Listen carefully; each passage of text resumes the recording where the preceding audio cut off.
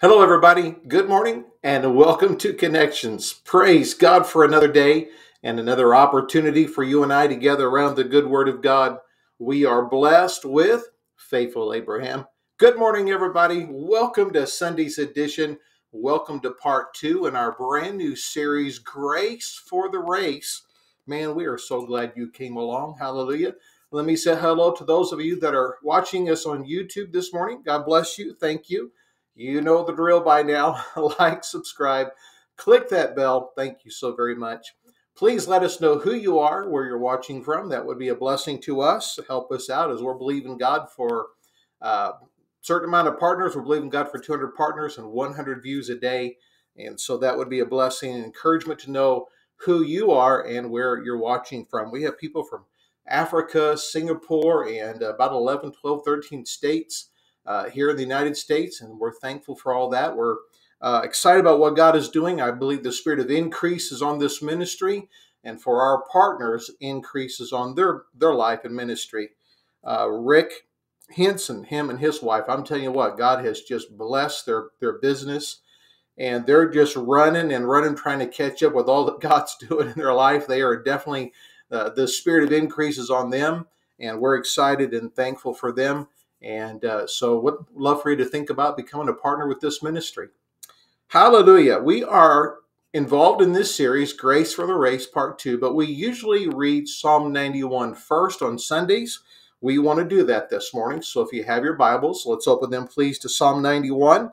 We'll read that, then we'll pray, we'll release our faith and believe God for utterance as we get in this second message here. On my side, the screen looks really clear. If it's fuzzy, I apologize. We're going to try and work on that this afternoon. We went for a long stretch there with a good, clear signal. And so I've made some phone calls this week, and we're going to do some other things this afternoon. Brother Christian and I are going to get together and do some brainstorming and talk to some folks and see what we can do. But let me just remind you, faith comes by hearing, not by seeing. If the fuzziness bothers you, just look away, but just listen to the message. Praise God and follow along in the word with us. Psalm 91. Hallelujah. I'm so thankful. God gave us this psalm a few years back, and we endeavor to read it every Sunday morning. Believe God for every benefit in here. Are you ready? Let's read. He that dwelleth in the secret place of the Most High shall abide under the shadow of the Almighty. I will say of the Lord, He is my refuge and my fortress. My God, in Him will I trust.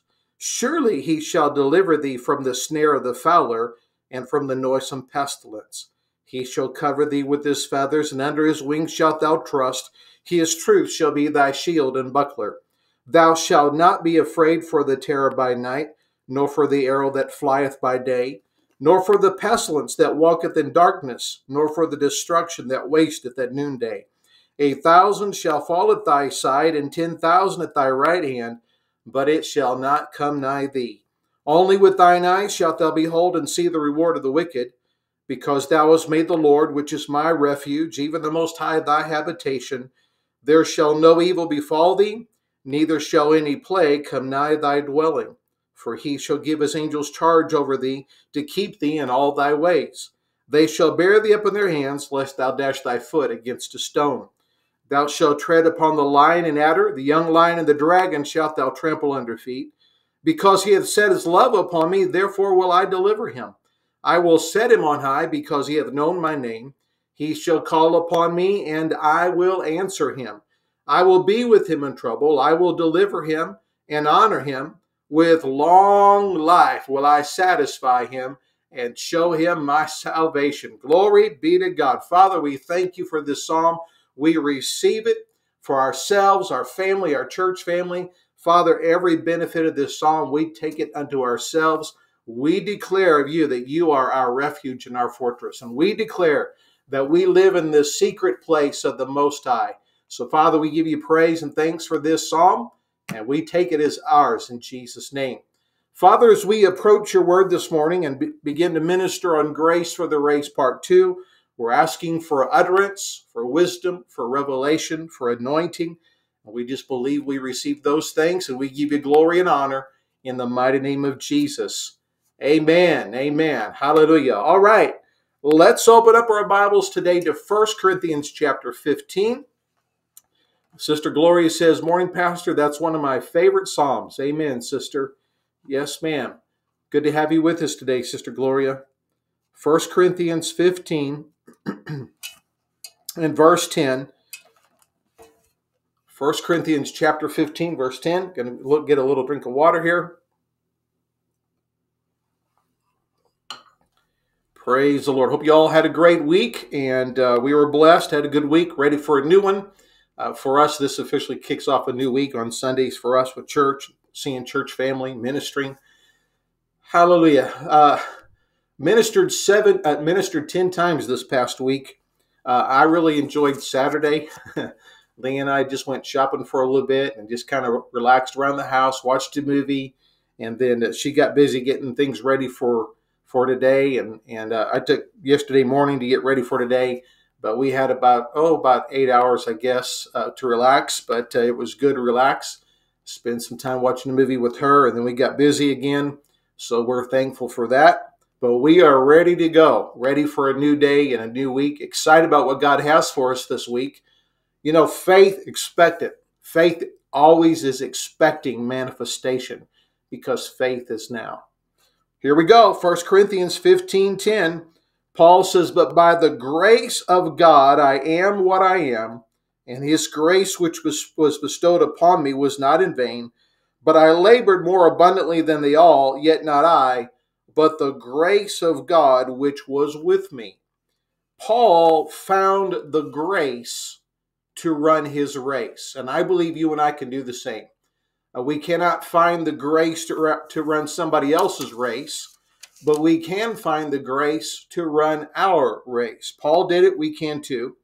And his achievements, and there was quite a few of them, he credited solely to the grace of God. He never said, "Yeah, I prayed a lot, I fasted a lot, I'm just really smart, and God really was blessed to pick me."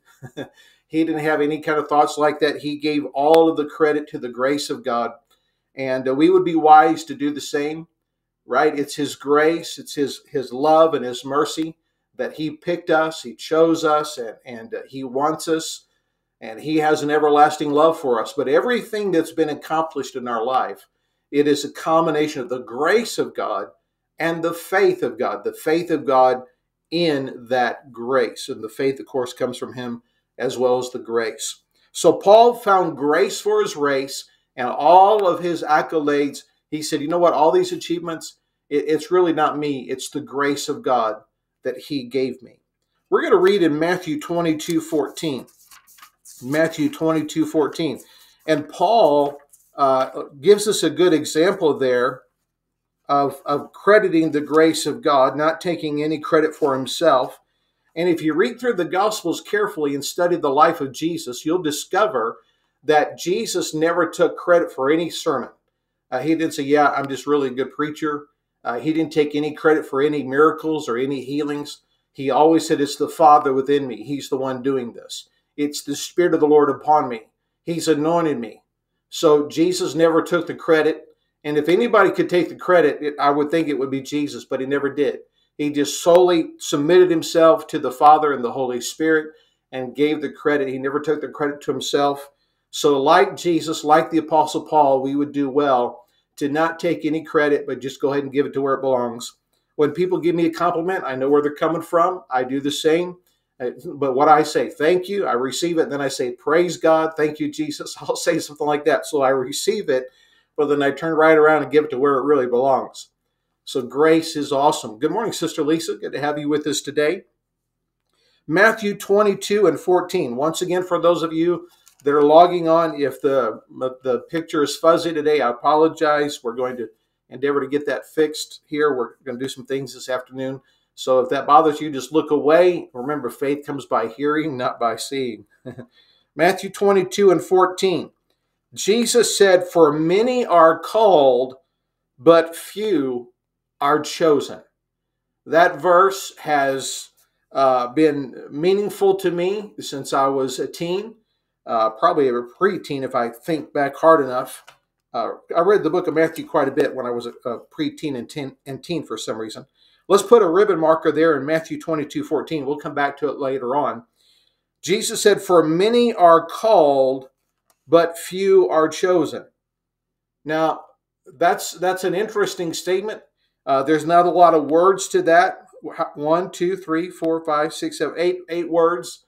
But the depth of this verse is absolutely amazing. Many are called, but few are chosen. If you look at the screen, you'll see Grace for the Race Part 2, and the title of the message, From Calling to Chosen. We don't want to just be called, we want to be chosen. We want to make that transfer from called to chosen. Not everyone that is called becomes chosen. And we're going to look at a few of the reasons why that's true today. But let me give you one right now. Not everybody responds. Not everybody that is called responds to the call. So they don't even begin to qualify for being chosen because they reject the call. And I have met several people in my life that said, years ago, I thought about going in the ministry. I had inclinations to do that, this or that. And you hear a note of regret in their voice. Many people do not respond to the call, so they don't even get close to being chosen. So when Jesus said many are called but few are chosen, that's not on God's part. That's on the people's part. When God calls, he calls, but then it's up to us to respond and say, you know what, I accept this. I'm going to run with this, or no, I've got my own plans, or I can't do that. That's too much. God, you got the wrong person, and start throwing up a lot of excuses. If God is greater, smarter, and more powerful than we are, and he is by a large degree, if he called you, he knows what he's doing. He thought that out before he ever tapped on your shoulder. God called you, and you want to receive, you want to accept that call, but then you want to go from called to chosen. We're going to go to 1 Thessalonians, please. We'll read 1 Thessalonians 5, 23 and 24. For several decades of my life, from teen, 20s, 30s, 40s, I was just, the word for my life was called. I talked a lot about the call. I taught and preached on the call, and I rejoiced that God had called me, that I was called into the ministry, and we'll get into that here in a little bit. But there's been a shift since I came to Colorado, and the word chosen is really beginning to stand out at me now, and I'm thankful for that. But the word called still means a lot to me. There's a lot in that word.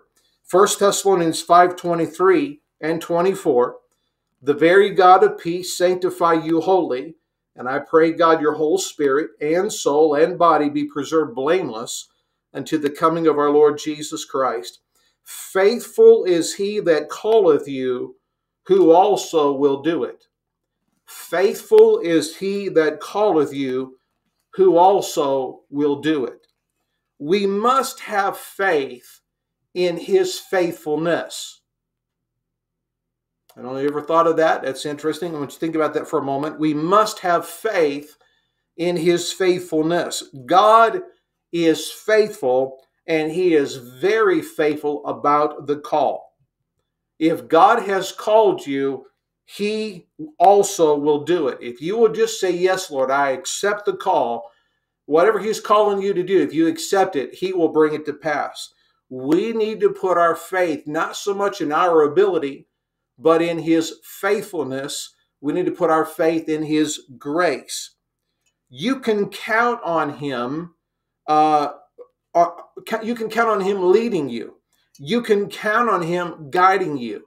He will direct your footsteps. He will lead you. He will guide you. He will speak to you. He will reveal the word to you. He will give you wisdom. God does not call us and then say, okay, figure it out on your own, and when you get to heaven, we'll kind of sort it all out. No, God does not expect us to live this life on our own ability.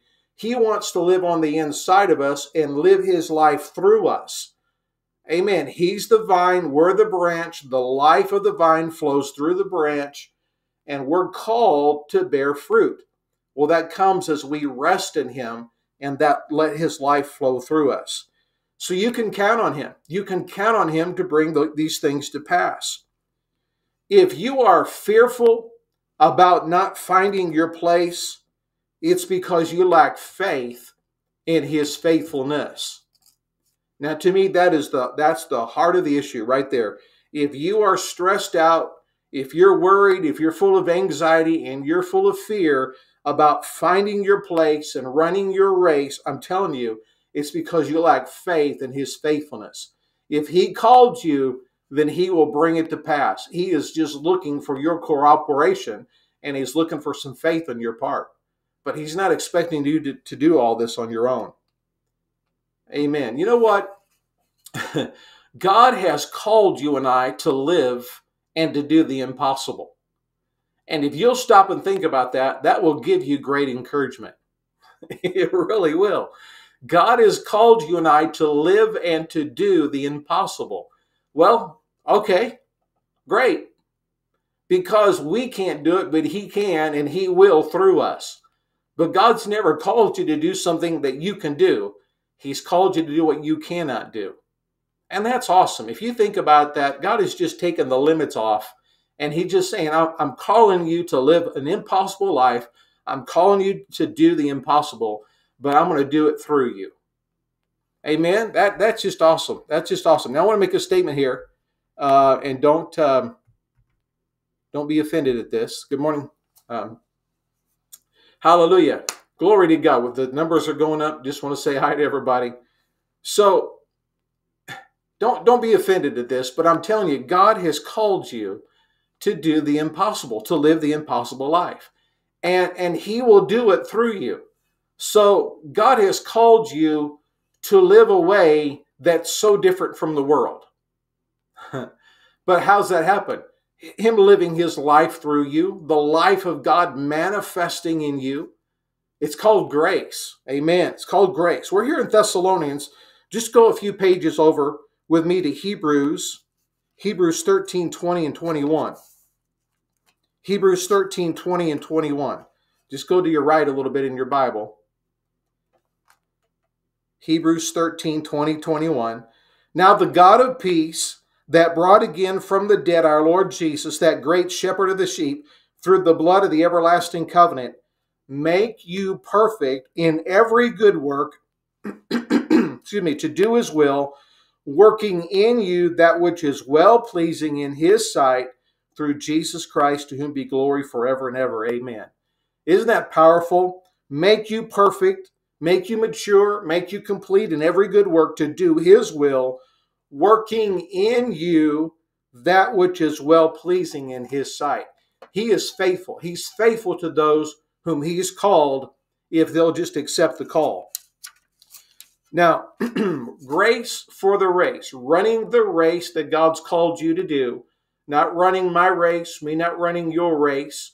Our races may go coincide, and we're running along looking at each other, talking and encouraging each other. But I don't have the grace for your race. You don't have the grace for mine, but we can encourage each other. The call is connected to desire. We're going to get into this morning, from calling to chosen. Let's look at being called for a moment. Then we'll look at how to go from called to chosen.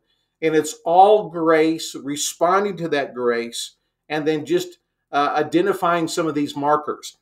The call is connected to desire, to spiritual desire, to desire of the heart. Your spiritual desire will help you define who you are, and it will help guide you. Let me say that again. Your spiritual desire will help define who you are and will help guide you. I have no desire to be a worship leader. I've said that before. I have no desire to be a worship leader. I have no desire to be an evangelist. I have no desire to be a prophet. Those areas do not interest me. That's not where my heart's desires lie. When God calls you, he will put in your heart the desire to do. The Bible says in Philippians that God works in us to will and to do of his good pleasure. God's not going to call you to do one thing, but then put a desire in your heart to do something else. God's smarter than that. So we need to just look at our heart's desire. What is the spiritual desires of our heart? That is what God's called you to do. Now, when I teach on some of these things, one of the things that God gave me years ago, and this is one of those questions that are up there real high that people ask you as a pastor, about how can I tell when it's God's desire or when it's just me desiring it? Well, one of the ways you can tell is this: the desires of the Spirit are consistent, the desires of the flesh are erratic. Your flesh will want to do one thing one day, it'll want to do something else the next week, and by the end of the month, your flesh wants to do 3 or 4 other things. So the flesh's desire is real erratic, it's not consistent, it's not constant. But the desire of your spirit, of your heart that God placed in there will always be there. It'll be constant, it'll be consistent, it'll be about the same thing year after year after year. You will desire what God has called you to do. That already is the beginnings of grace working in you. And so you may have to pray a little bit, you may have to fast a little bit, you may have to spend some time meditating and fellowshipping and praising the Lord to sift through some of your thoughts and emotions. But I'm telling you, your most consistent spiritual desire is what God has called you to do. So your spiritual desire will help define who you are and will help guide you. Now, there are times that I reference me because I don't know you.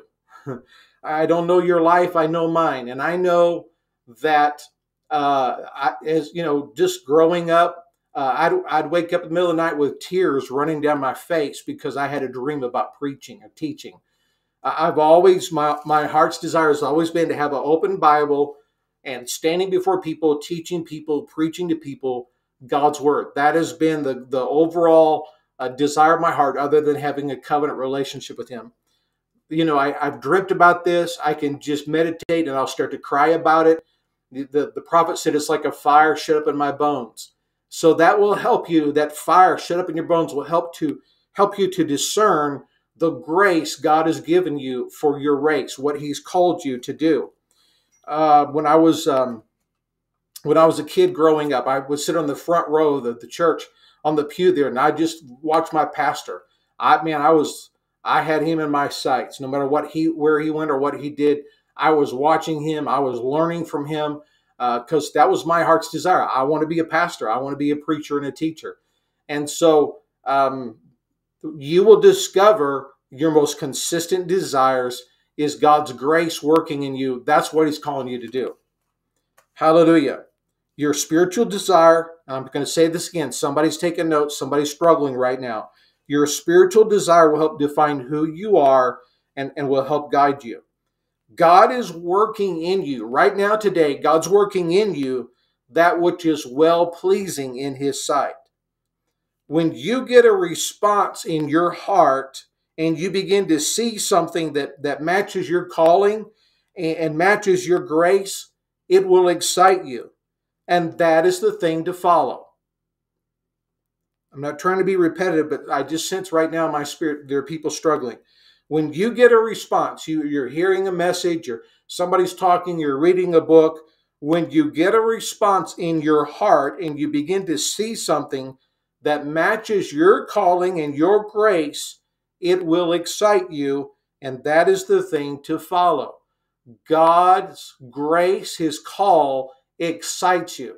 God's not going to grace you to do something and you're like, ho hum, well, all right. No, you're excited about it. Last week I ministered 10 times. I'm excited. I'm excited about being here this morning. I'm excited about this week of broadcast. I can't wait to get up and get after it. We're about our 600th broadcast. I'm still excited. My excitement's growing. Why? It's grace. God works in us to will and to do of His good pleasure. God graces us, and the first deposits of grace is a desire to do what He's called you to do, and it excites your heart, and it is a consistent desire through thick and thin, through tests, trials of life, the temptations of the enemy and of the flesh, your most consistent desire of your heart. That's grace working in you. That's God guiding you into His plan for your life. Hallelujah. Hallelujah. And you know what? If a goose can follow the direction of the Lord, Philip can follow the direction of the Lord. If a goose can follow the direction of the Lord, Sister Lisa can follow the direction of the Lord. If a goose can follow the direction of the Lord, Sister Gloria can follow the direction of the Lord. Amen. No matter who's watching today, I'm telling you, if a goose can follow the direction of the Lord, you're smarter than a goose. All right. You can follow the direction of the Lord. He's faithful. He's faithful. You will know it, and He's faithful. You will see it. You will know it. You will see it on the inside.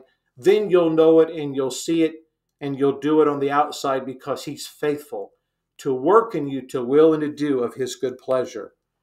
Amen. Amen. Hallelujah. Let's go to 1 Corinthians 12. We'll read over there. 1 Corinthians 12. 1 Corinthians 12, 12 through 18, please. 1 Corinthians 12, 12 through 18. 1 Corinthians chapter 12, 12 through 18. For as the body is one and hath many members, and all the members of that one body, being many, are one body, so also is Christ. For by one Spirit are we all baptized into one body, whether we be Jews or Gentiles, whether we be bond or free, and have been all made to drink into one Spirit. For the body is not one member, but many. If the foot shall say, because I'm not of the hand, I am not of the body, is it therefore not of the body? And if the ear shall say, because I'm not the eye, I am not of the body, is it therefore not of the body? If the whole body were an eye, where were the hearing? If the whole were hearing, where were the smelling? But now hath God set the members, every one of them, in the body as it hath pleased Him. God knows what's going to make your life happy. He knows what's going to make your life satisfied. He knows what's going to just give you that satisfaction, that aha moment, that aha life, where other people are struggling and striving for it. God knows what's going to make you the happiest, the most rich, the most satisfied. And He's placed you in the body as it hath pleased Him. He has graced you for that place. You are a specific member of the body, put in a specific place to do a specific job. But wanting to be and do another part is a big problem in the church.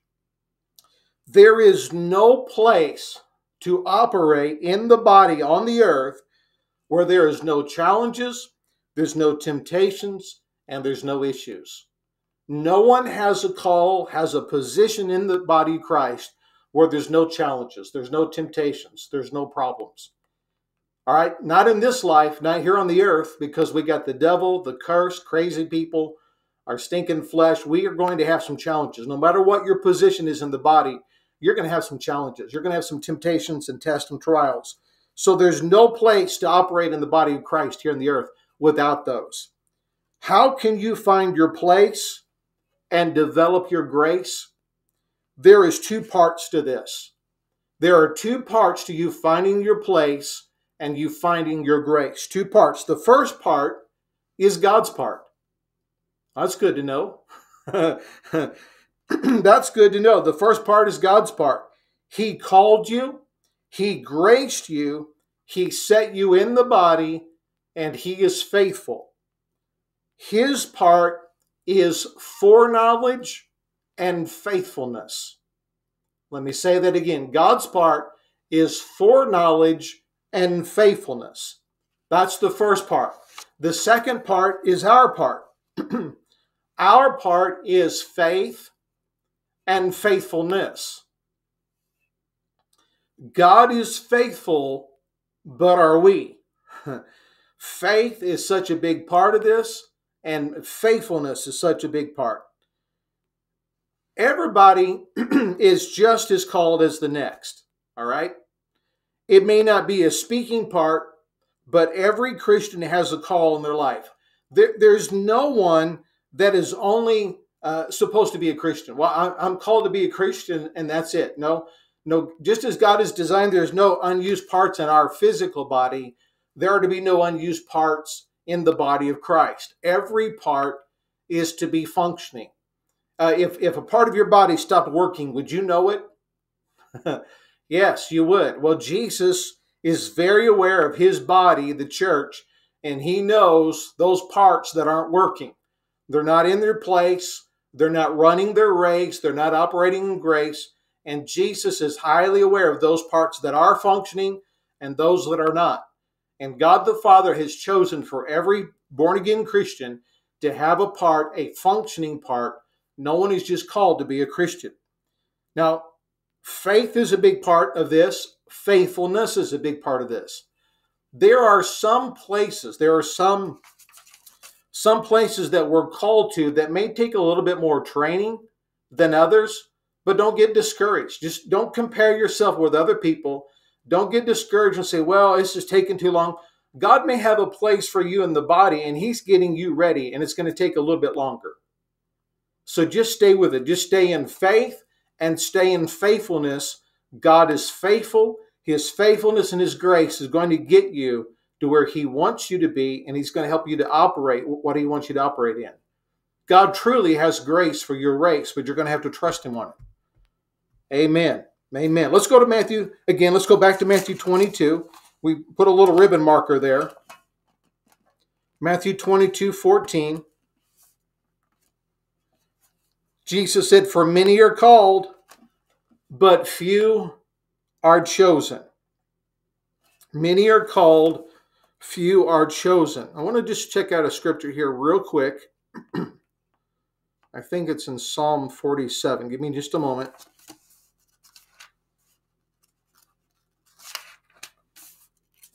Had this thought. Thank you, Lord, for giving me that scripture. Psalm 42, please. Psalm 42. Psalm 42 and 7. So in Matthew, Jesus says, many are called, few are chosen. In Psalm 42:7, deep calleth unto deep. At the noise of thy waterspouts, all thy waves and thy billows are gone over me.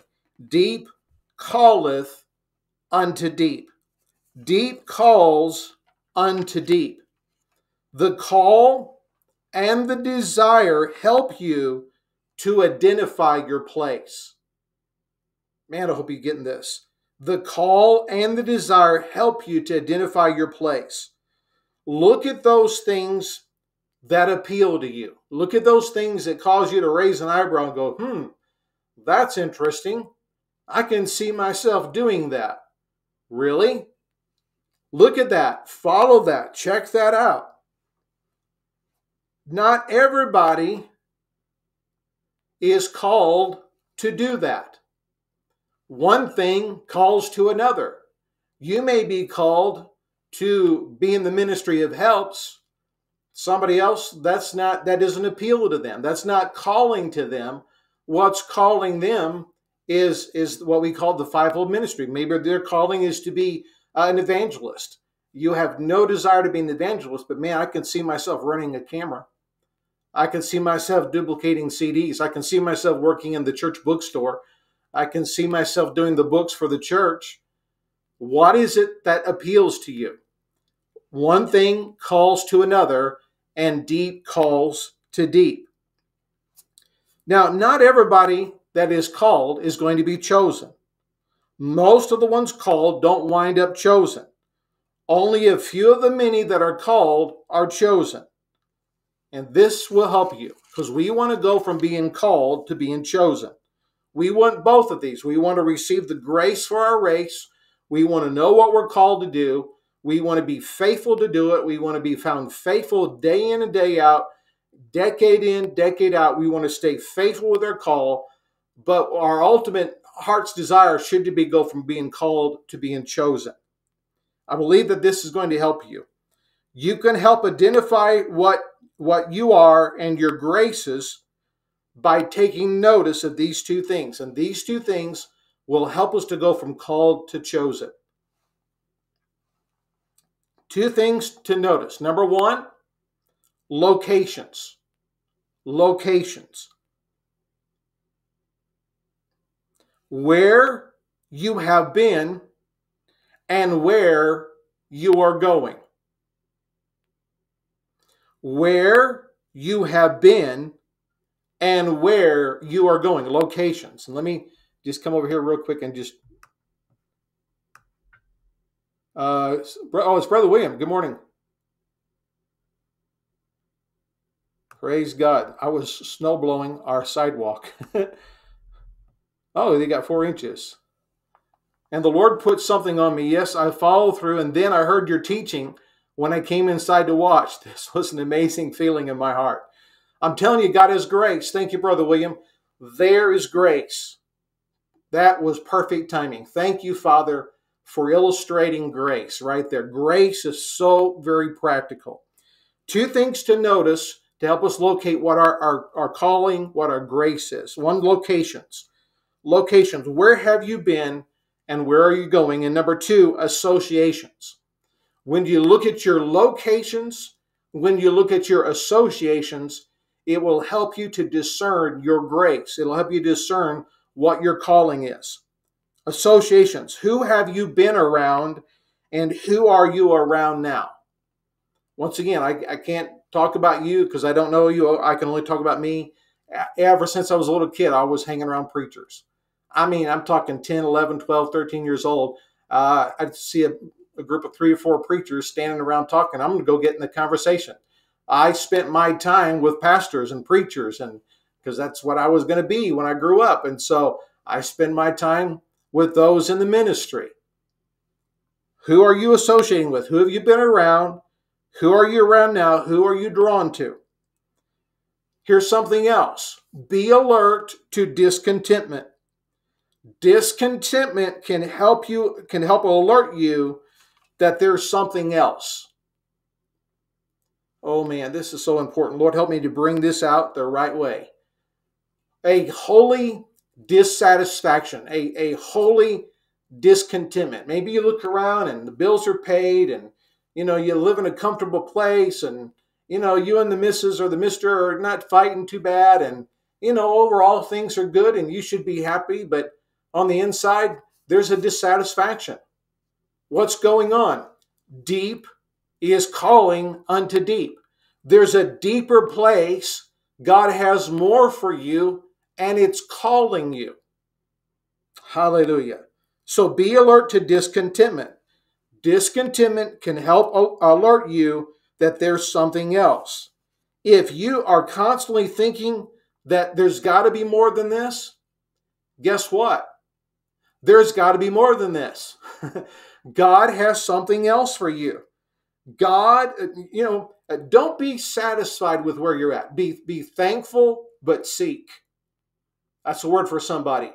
Stop being satisfied. In fact, you're not satisfied. Be thankful for what God has done. Be thankful for where He's brought you. You need to be thankful, but seek Him. Because there's a discontentment, there's an unrest, there's a dissatisfaction on the inside of you. And that is God saying, son, daughter, I've got more for you than this. And so be thankful, but seek Him. Be alert to discontentment. I know, now, time goes by so fast. I went 3-4 years ago. I was just so unhappy. I was like washing my feet with my socks on. God, what is it? I'm missing something. I'm missing something. What is it? But what I was missing was right here. Was doing 7 times a week of a daily broadcast, or 6 times a week, and then Wednesday night, I wasn't doing this. I wasn't reaching the world like I was supposed to. I wasn't on YouTube and Facebook. I wasn't on the internet. And once I started doing this, that feeling of washing my feet with my socks on was gone. That I went from a dissatisfaction to this is it. This is it. Now, I'm sure in another 2 or 3 years, I'll start feeling dissatisfied again. Why? Because deep calls into deep. God's always calling us to a greater place in Him, and a greater place means greater grace, and it means greater faith. Praise God, man. Hallelujah. This is just awesome. This is awesome stuff. Not because I'm teaching it, it's just awesome truth.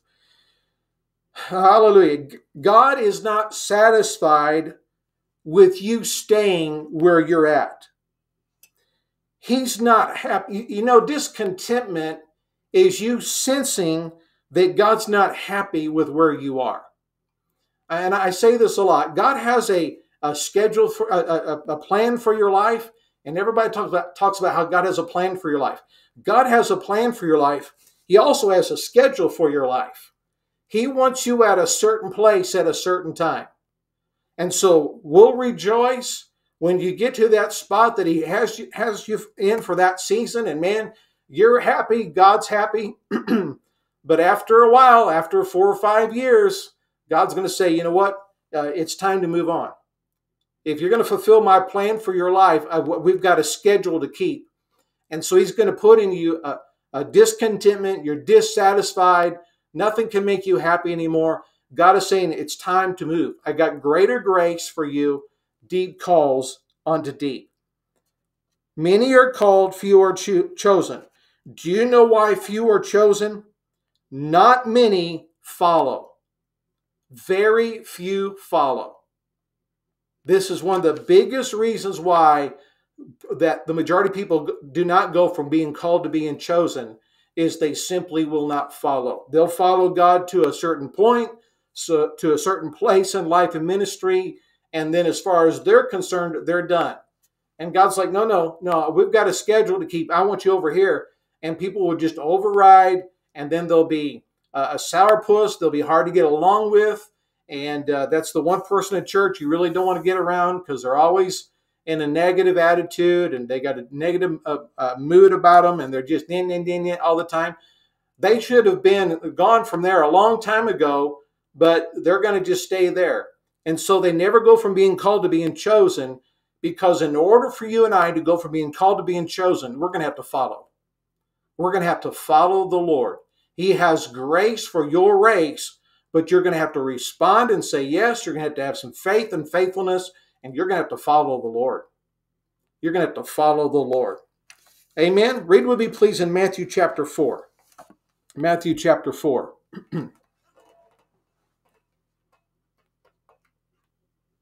Matthew chapter 4, verse 19.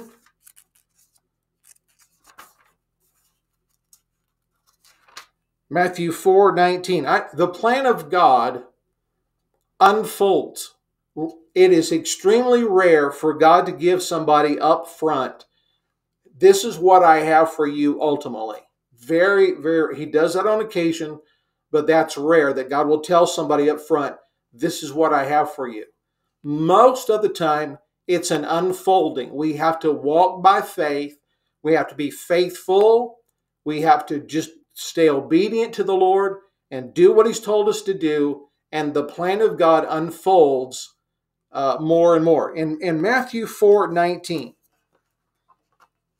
and He saith unto them, follow me, and I will make you fishers of men.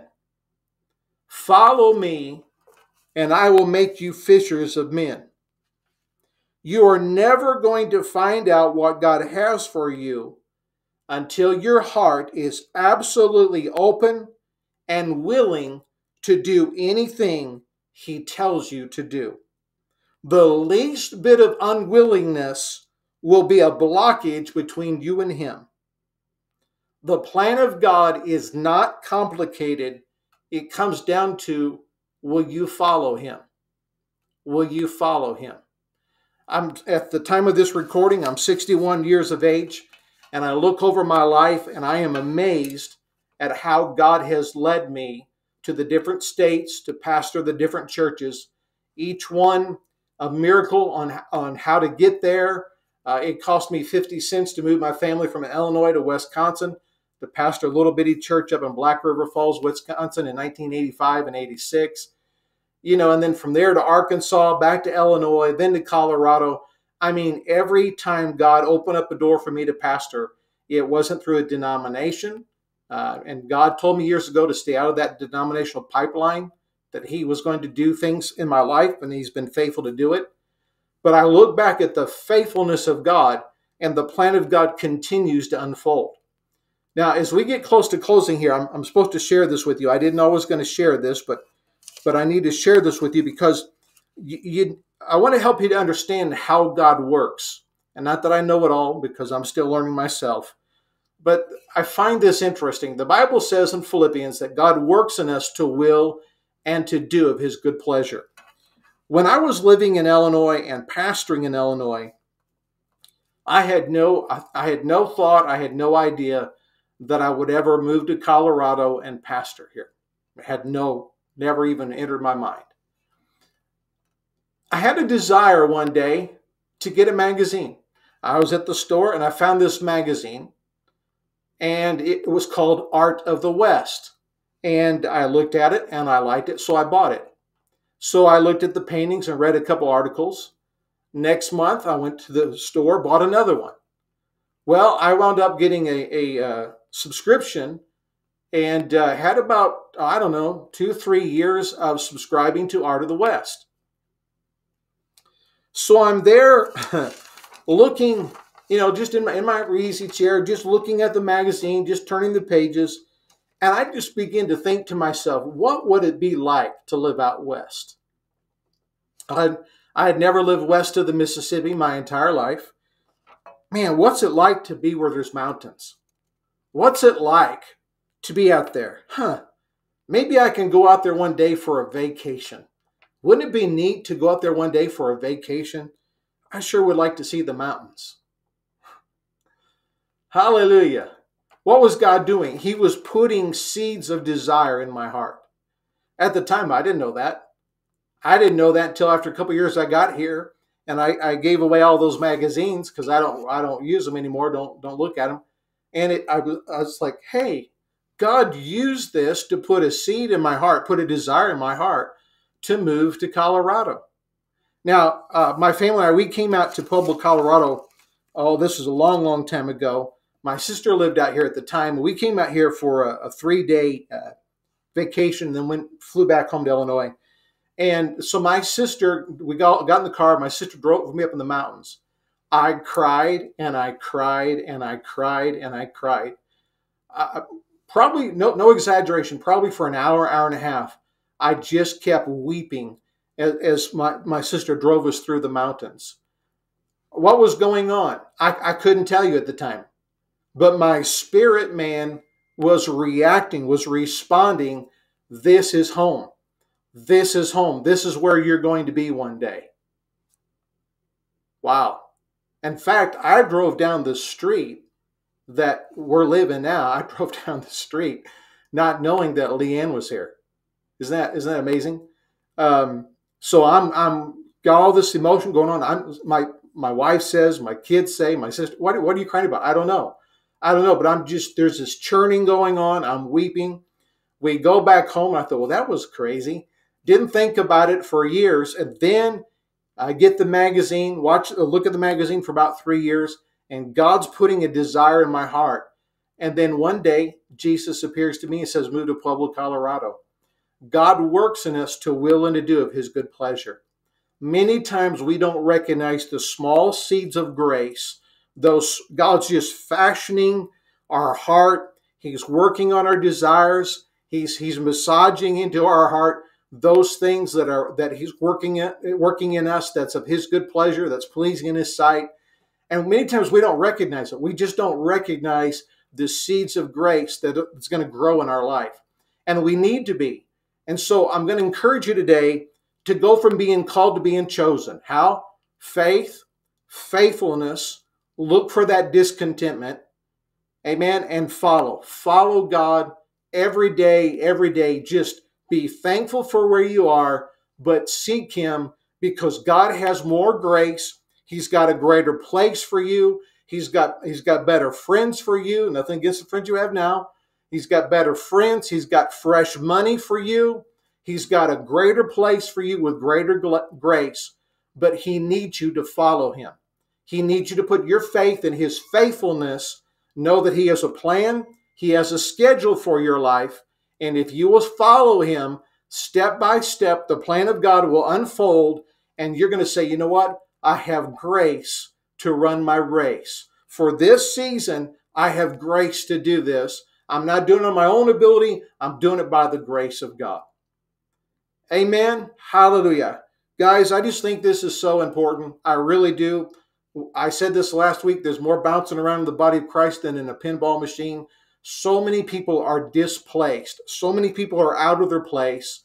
We need to have the grace to run our race. Stop looking at others. Stop comparing yourself with other people.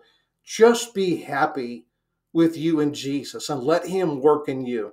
You don't know all the places he has for you. You don't know all the places. You don't know all the graces he has for you. You don't know. You just don't know.